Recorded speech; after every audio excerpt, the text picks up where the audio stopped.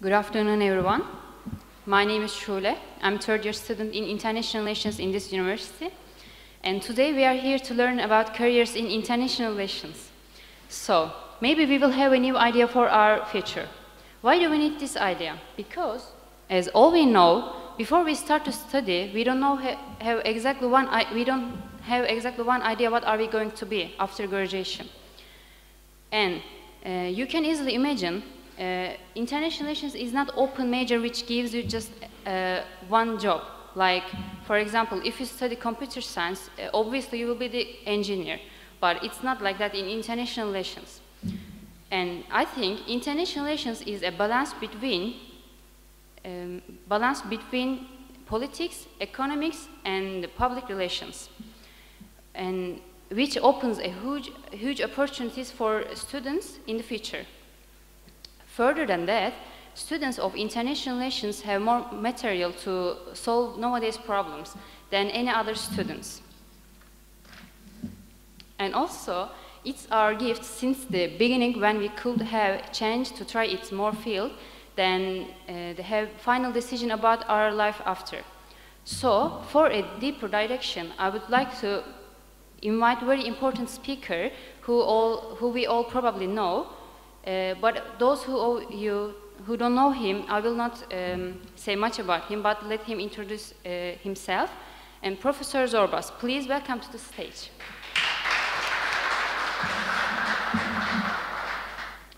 Thank you very much. Welcome, everybody.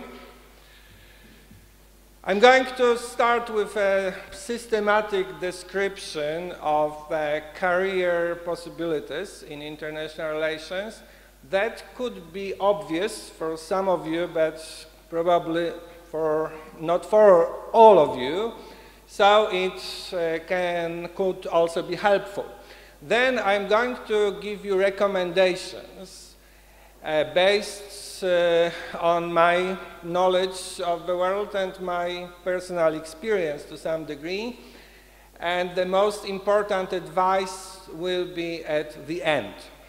But first, let me introduce myself, because this topic, careers, seems to require a personal approach. So, what is my background? Why do I dare to advise you? I have a diverse background in international relations. First, I studied in 2 countries, on 2 continents, in 2 regions of the world. My main education in international relations is from the United States of America, from 2 universities, very well known for teaching and doing research in international relations. One is Georgetown University, the other Johns Hopkins University, both located in Washington, the capital of the United States. Johns Hopkins is a vast university with several campuses. I studied in Washington. I also did research in both of those universities, in their research institutions, plus in another continent, another region, and that was Japan, Tokyo, the capital of Japan. Then I worked as a diplomat in Poland, in the Polish Foreign Service, and in defense policy, in the Polish Ministry of National Defense. That was an important experience in public service, in public administration, in governmental work. Then I was active, and I still am, in non-governmental organizations, including some that deal or dealt in the past under sometimes very different and stormy conditions with international relations and with national minorities and ethnic minorities, with issues which are usually very difficult. And finally, I work in the media, not full-time. I never was a full-time journalist, but talking and writing for the public, influencing the public opinion in such direct way is also a vital experience. And by the way, you can pronounce my first name in English as Gregory, because Grzegorz in Polish is hard, I realize that. So Kostrzewa-Zorbas is the easy way to call me. And now the systematic description. The major sectors or markets for careers in international relations split into two major parts. One is public, one is private. I think both are highly worth of consideration for you. Not just private, not just and only public. Both are internally diverse and highly rewarding. The public market splits into two parts itself. One is domestic or national, and one is international. Fully, truly, completely international. The national part consists of, first, the foreign service of each nation, each state. Then other services or organizations or institutions of many branches of government, including the parliamentary branch, legislative branch, in the judicial branch, and there are also other independent institutions beyond the traditional division into three branches: executive, legislative, and judicial. For example, central banks, which are separate and independent from all the traditional branches. This is a new phenomenon and it creates a lot of jobs. For example, there is a new building under construction for the European Central Bank, which serves the 17 countries of the Eurozone. And one number, the cost of this new building is going to be 1.2 billion euros. Billion euros. You can imagine how many people will work in it and how well will they be paid. The European Central Bank, by the way, is not the largest central bank in the world, and national central banks are often much bigger. Then there's also another kind of variety or diversity. Not only central governments create jobs in international relations, also regional and local governments. This is often forgotten or overlooked, but it's important. And for example, in European countries, many regions, many cities, and even smaller units of territorial self-government have specialized institutions, offices, departments for international cooperation, for minority, ethnic, and similar intercultural issues, and this is all part of the job market, the career market in international relations. And now, a general characteristic of the domestic public market, it is usually almost always reserved for the nationals of each country, for the citizens of each country. But especially on the regional and local level, there are exceptions. And some countries allow people who are not citizens but have the status of permanent residents to work in the public service, the public administration, and for Europe, for example, even to run in elections for local and regional offices.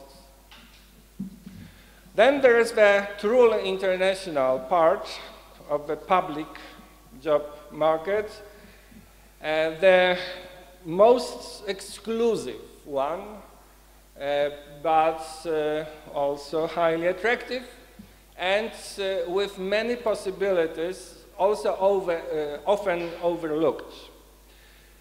I mean international organizations which are intergovernmental or interstate, not non-governmental. This is another and also important part of the story. International organizations like the United Nations, the European Union could be treated as an international organization, although it is not exactly one, and many, many, many, many others, about 1,000 interstate organizations existing, functioning in the world. They have many niches which are maybe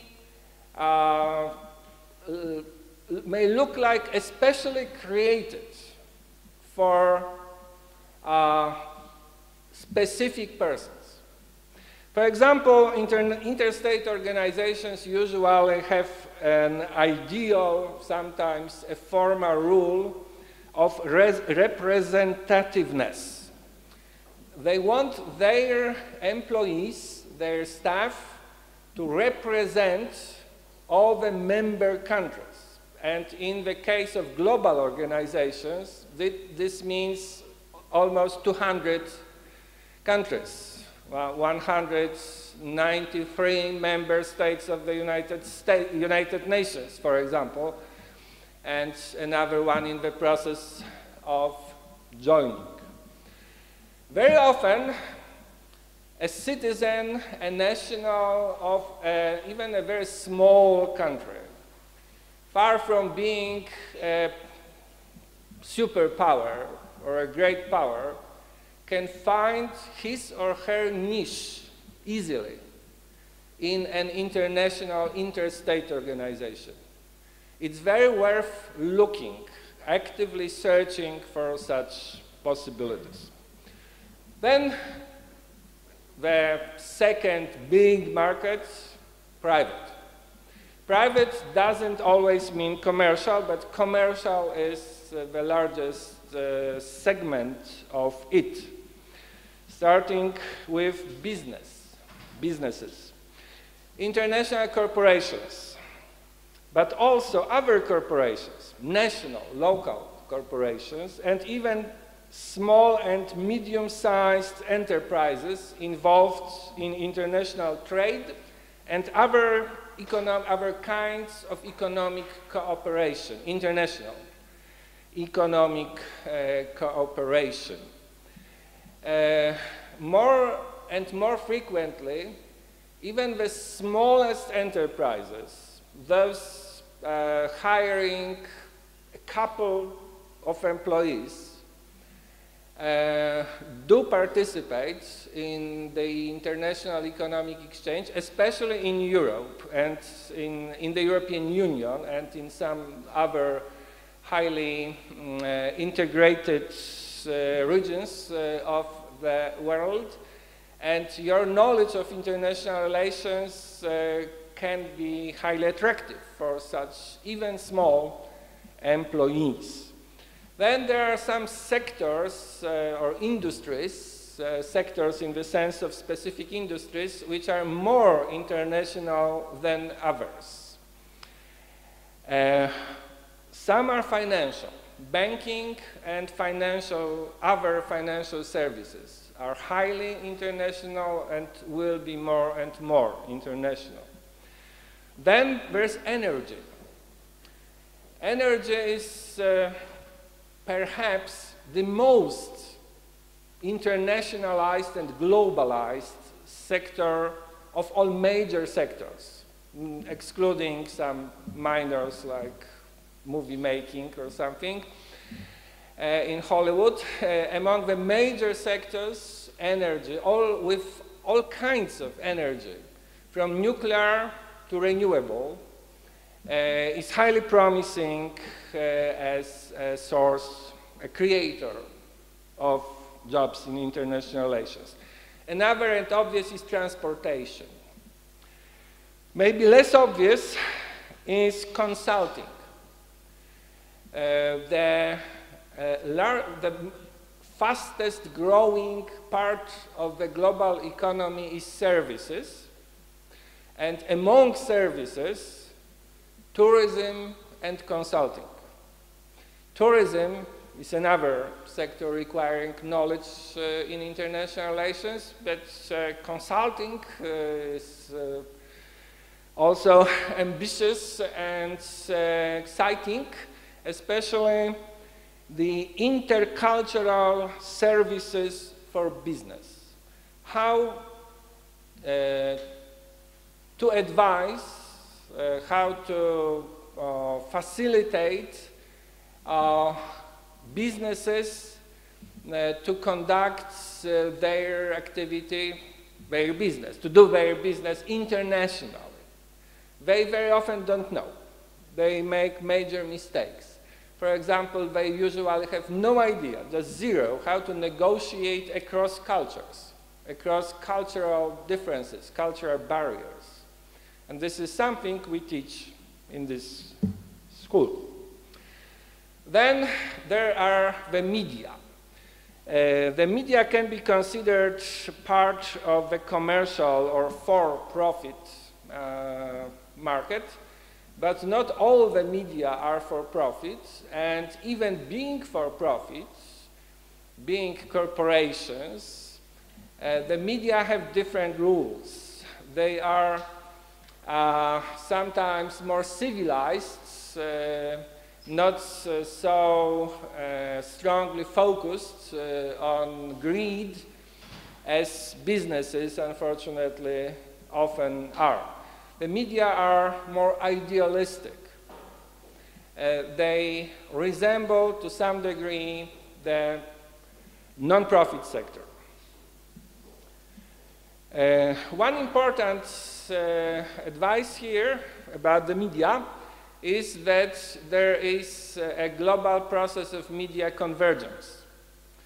The traditional division, you probably know that, but just in case, as a professional, the traditional division into the press, the television, the radio, and the internet, and some other types of media is disappearing. The future of media is one content distributed through all the possible platforms. Traditional, like paper, printed paper, and highly advanced, like mobile multimedia devices. And this is all governed, dominated by the same content. He who has, or she, who has the content is the king or the queen of media. This is the future, not fully realized yet, but the world of the media is going into that direction and fast. Then non-profit, the non-profit part of the private job market. Non-governmental organizations are probably the largest part of it. Both international non-governmental organizations, or INGOs, and just NGOs based in nations, within nations, countries, but having international interests. And activities, like dealing with intercultural issues within a country, sometimes within a city or a region, even a town. And there are very many fields of activity of both international NGOs and national or regional and local NGOs involved in international relations. Some are charitable, some provide humanitarian assistance of many kinds. Those are so highly valued that they are considered part of the international system and nobody can imagine the world without them. Some deal with human rights, focusing on many areas like freedom of speech, freedom of the media, or more basic human rights like the right to live. Some deal with cultural matters, some with science and education, and so on and so forth. There is a virtually unlimited catalog of fields of activity. And then there's the intellectual part, purely intellectual part, which are think tanks and universities and other schools, or more broadly, institutions or organizations of education, especially higher education. Education is a major field of business, not purely non-profit. Some educational institutions and some think tanks are for profit, but this is rather an exception than the rule. And education will be in growing demand worldwide.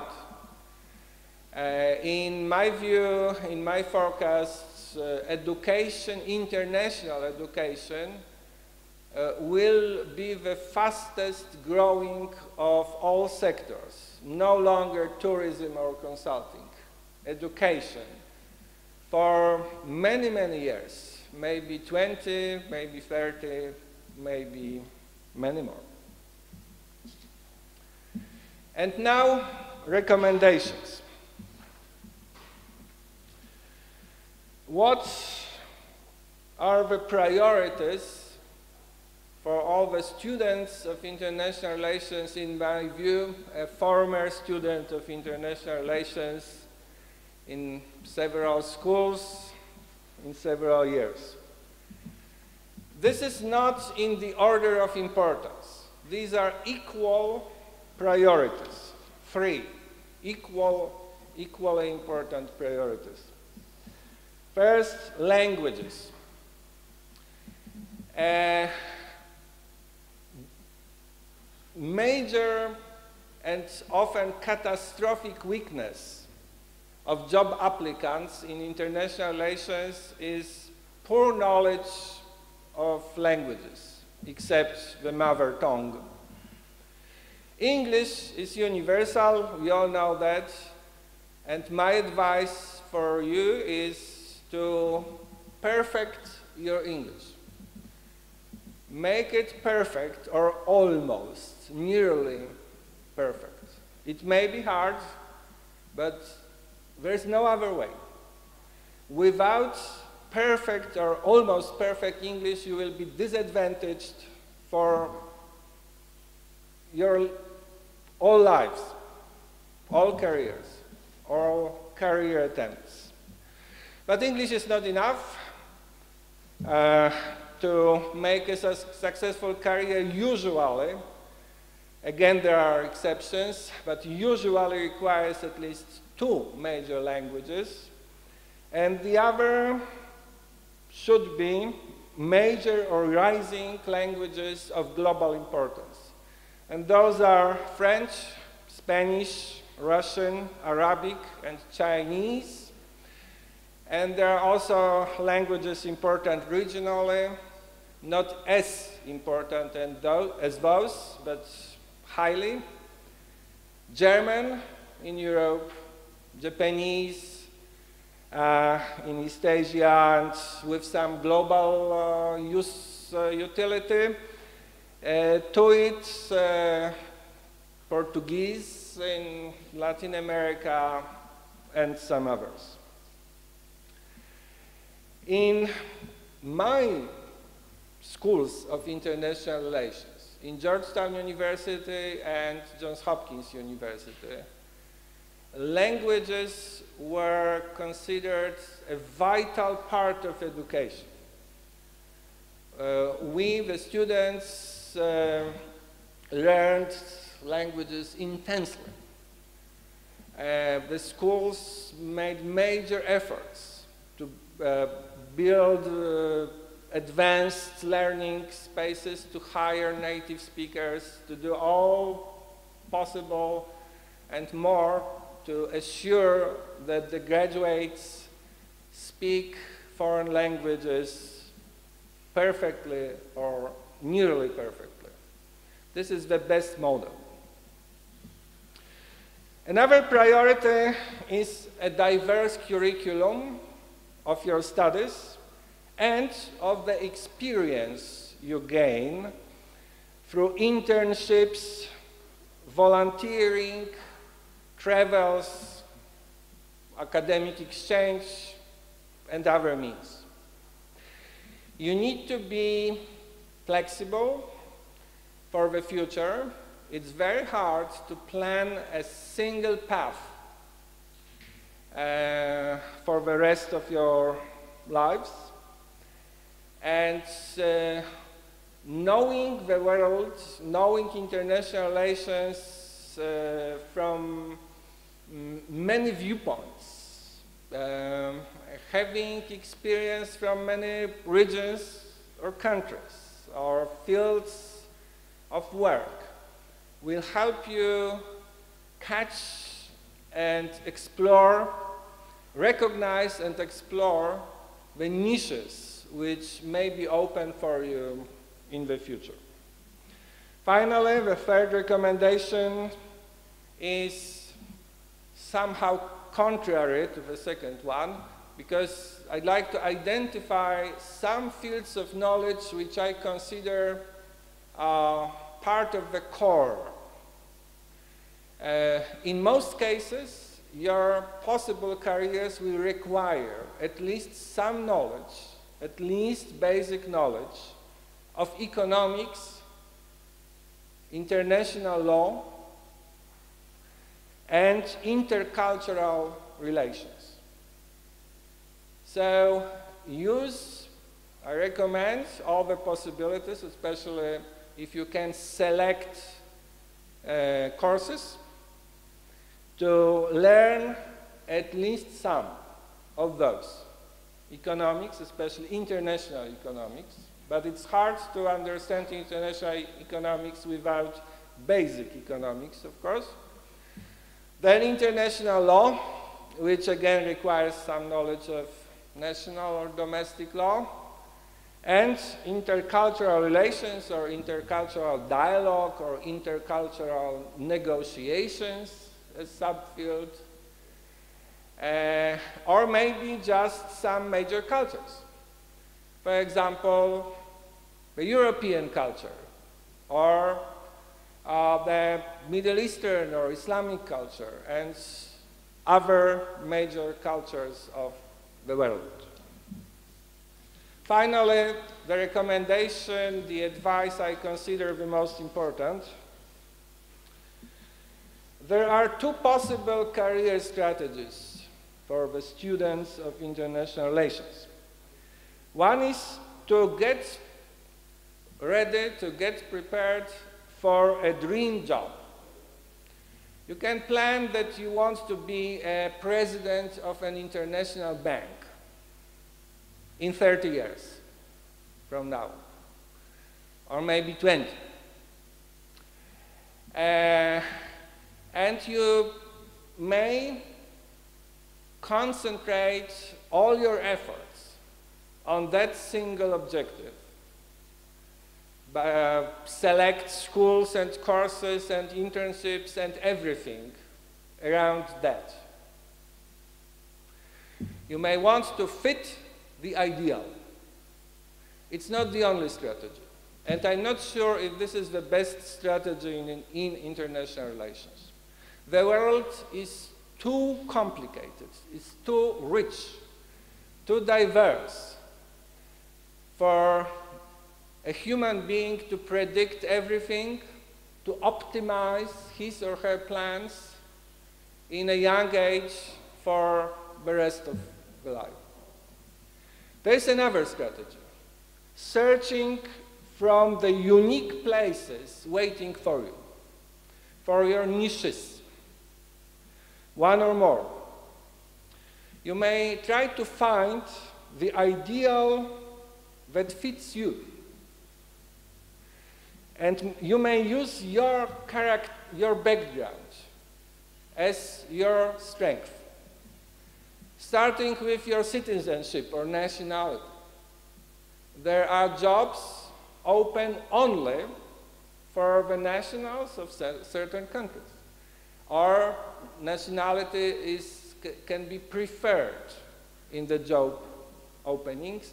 One obvious case, other than in international organizations, is if a corporation or an NGO, an INGO, opens a regional or local office, branch, in your country, for example, looking for employees who have much more than just local education and local knowledge.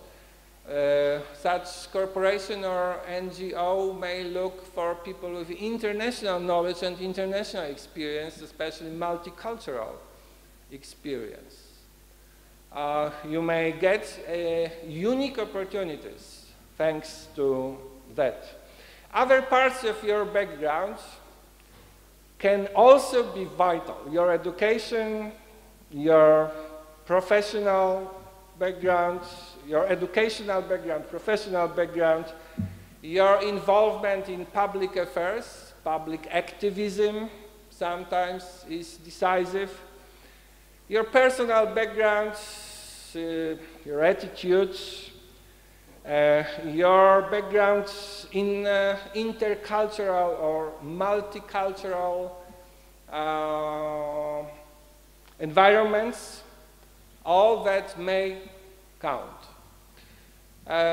From my career history, how did I become a diplomat?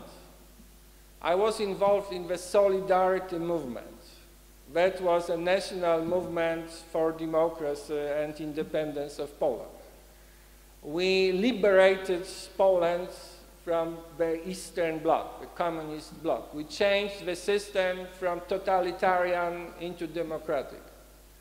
And the leaders, and not just leaders, the activists of that revolution entered the government.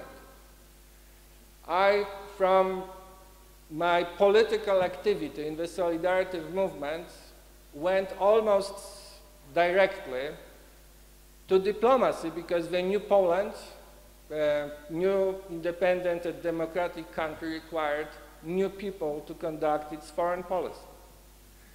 There may be similar possibilities for many today's students of international relations.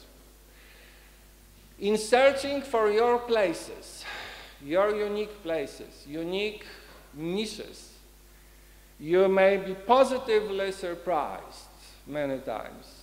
There's no guarantees, there are no guarantees, nothing is guaranteed in the world, nothing, but there are opportunities, there are chances, there are probabilities of success, and you may maximize the probability of your success in your career in IR.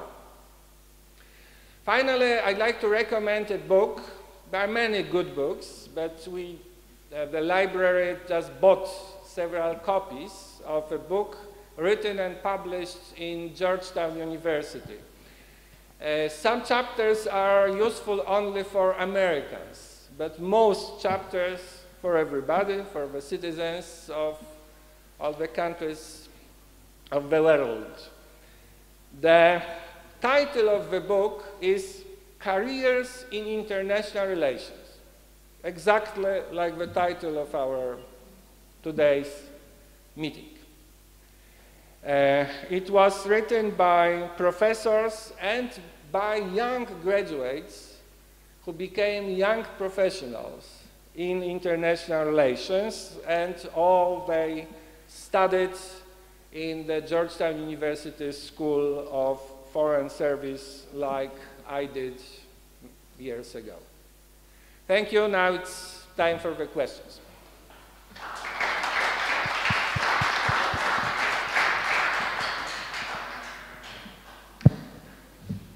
I have one question. First of all, I would like to ask about your career path, like generally career path choice. For instance, someone who's trying to take a path in politics, and maybe they pursue a bachelor's in like international relations or economics, for instance, but later on they decide to do a master's in, say, political science. And this political science masters can enable them to go into the political arena, but what happens in the case that they are not able to succeed in this field? Then they decide to work in the private sector. Can this political science master's degree open some doors for them in the private sector? Yes, it can.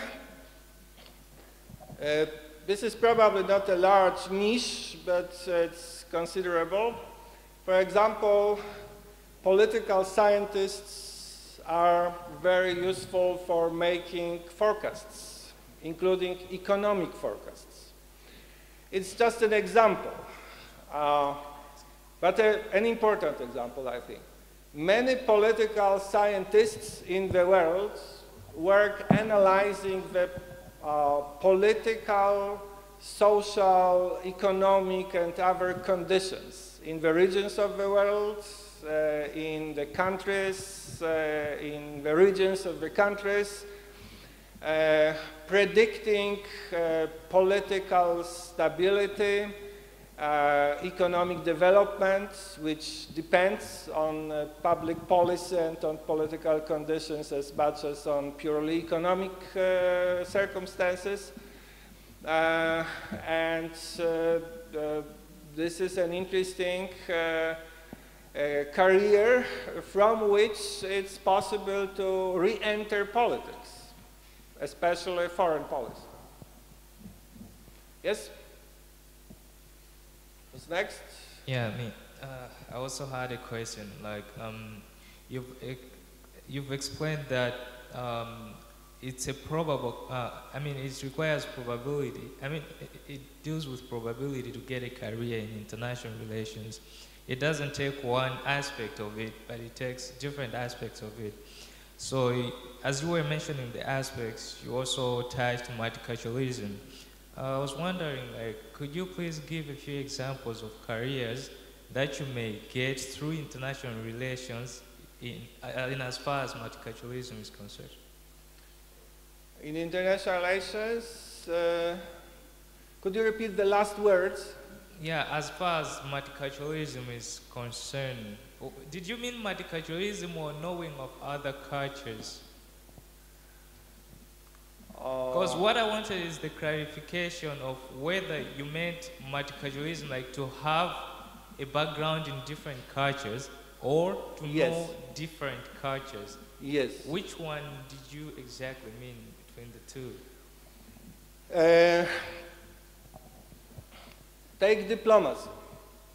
Or maybe an even better example is international business, which has a larger job market.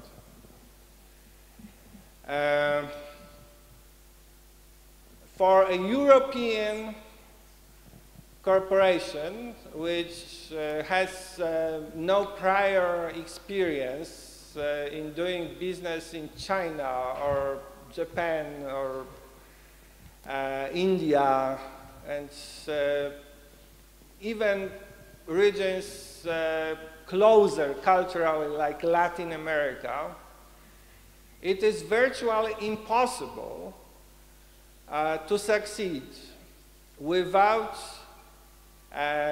professional advice, professional consulting, which can be provided by outside companies or in-house by hiring competent people. For example, people who studied and worked in several regions of the world, or who are of origin, national, ethnic origin, from the region of interest.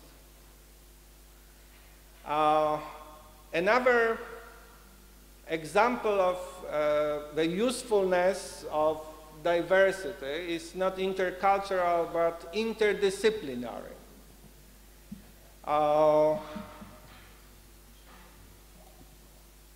For example, many diplomats and many employees or civil servants of interstate organizations have a background in non-governmental organizations. There are some ministers of foreign affairs in the world who began their careers in international relations as social activists or journalists, which allowed them to learn the world in practice. They not just traveled as tourists, they gained a much deeper insight of other cultures, other regions, other countries. This is something that can't be just taught in a lecture room. You can't gain such a deep insight, and definitely you can't gain practical abilities for an intercultural dialogue, for example, from books and lectures and multimedia presentations. Direct contact with other people and other peoples and other places is the most valuable kind of experience, and people with it often succeed in international relations in practical applications, which means jobs, professional activity. Is this an answer to your question? Thank you. Who's next? We have 6 minutes left. Please ask.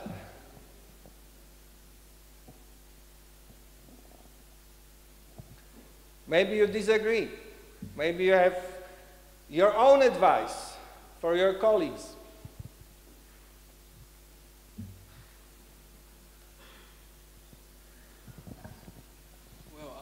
Yes? Actually, I'll say a few words as the director of the Intercultural and Social Club in this university. And this is mostly to some of our attendants who are from the prep school. My words will just be of encouragement, as the professor said, about the languages, especially English language. For me, I think in this university, unlike many universities in Warsaw, there's a very huge chance of improving your English, because you have a lot of international students who can speak English. But what I noticed is that there is a lack of practice, because there's not so much integration between the people in the prep school and the people who are studying in the university. So my words of encouragement would just be to encourage you to be able to integrate with the students. We have clubs like the Intercultural and Social Club. This is one of our goals, like to create this platform for people to integrate. Most people even here, like maybe they're scared to stand up and ask questions because they're not confident enough that their English is good enough. But this is not the case, because even for some of us, it's not like our English is perfect, but we improve with practice. So English is a very important language, and I would really advise you to improve it. So use the Intercultural and Social Club as a platform for this. So these are the only few words I had. I think it's an excellent activity which serves the purpose of gaining active command of English and maybe other languages. In theory, you could get through all the schools just by passive knowledge of English or other languages. You can read, you can listen to the lectures, and you can then pass choice tests which don't require any writing, just you select the answers, and this all creates an illusion that you know English or French or whatever, Russian, Chinese. It's just an illusion. What you really need is using the languages actively. Writing, talking, making presentations in class, for class. I always require presentations or other types, or essays, or other types of active use of English, as well as Polish in my Polish language classes. This makes life more difficult now, but will make it much easier and successful for the future. Yes, please. Yeah, I also had final remarks regarding what has been said collectively. But there was also an important point that you stressed.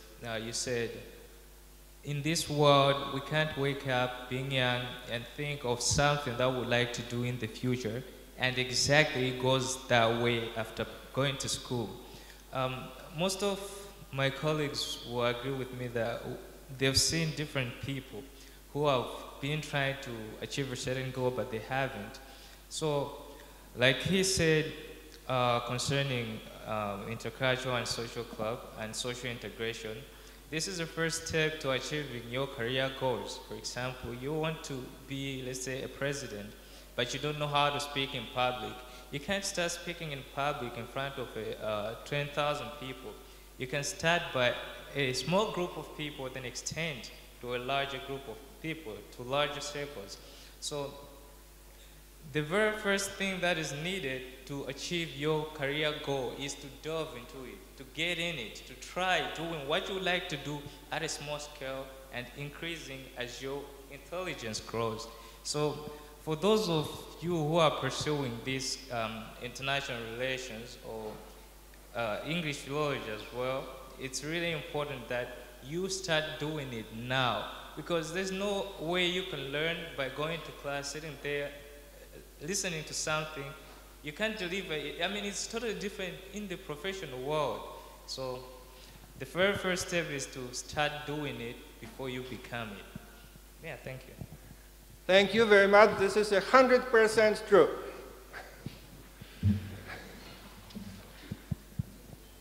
Thank you for your attention, and